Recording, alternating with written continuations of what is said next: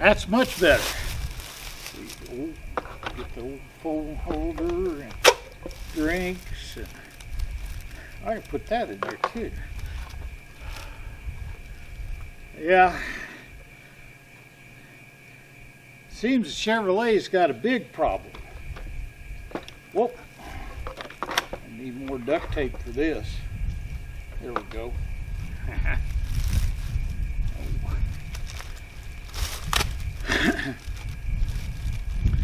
Like I said, it seems like Chevrolet's got a big problem on their hands. I've been hearing from people all over how their 2020 Chevrolet product works well or doesn't work. An awful lot of them are having problems, and you can I don't have a rear view mirror in this rock. What the heck? There. As good as it's going to get. There we go. Well, where was I? Having to wear my hat because my rock doesn't have a roof either, or cameras, or heated seats, or cooled seats. My stand-in rock is a base model.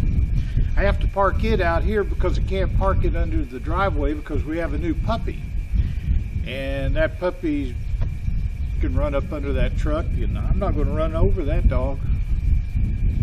So my new truck had 15 cameras, and I could see all the way around it, but it doesn't do me any good in the shop. The substitute rock, it's all right. I mean, it gets me where I need to go, but not very well. Well, I hope you can hear me okay. My rock doesn't have windows. My stand-in rock does, but I don't trust it either anymore. I've heard of people having problems with the gas engines in these, and one man says his is in the shop for the third time for the same problem mine.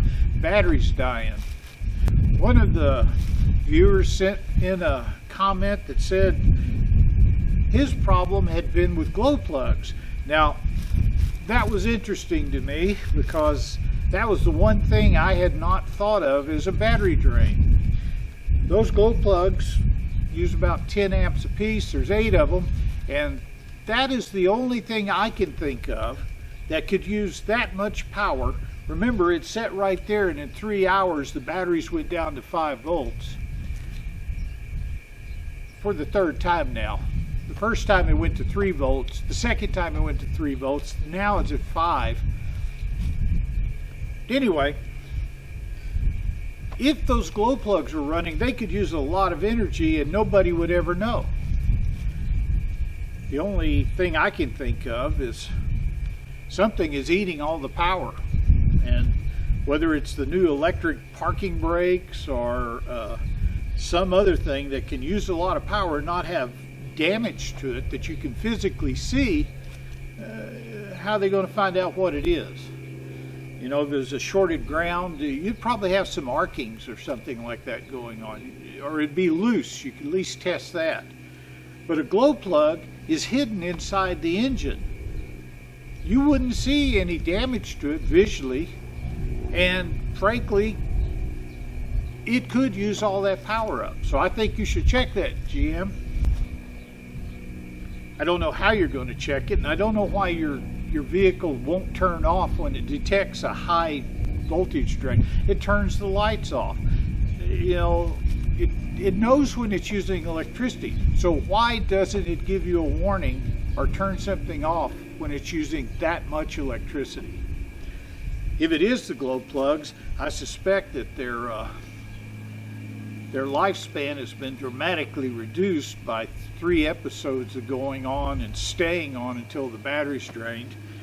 It's also dramatically reduced the life of that battery because you're not supposed to get them below about 10.5 and then damage starts.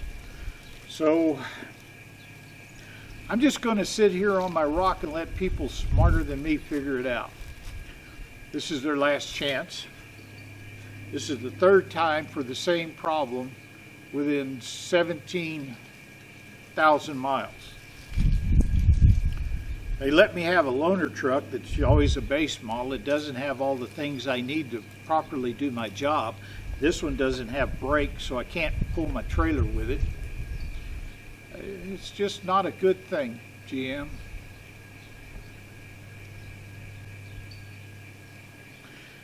I don't know when my truck will be back. I don't know if I even want it back at this point, because I'm frustrated with not knowing about the future. When you can't trust something,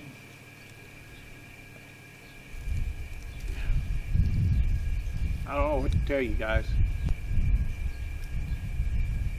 I guess I'll just sit here on this rock. It's the only one I can depend on. And play on my phone.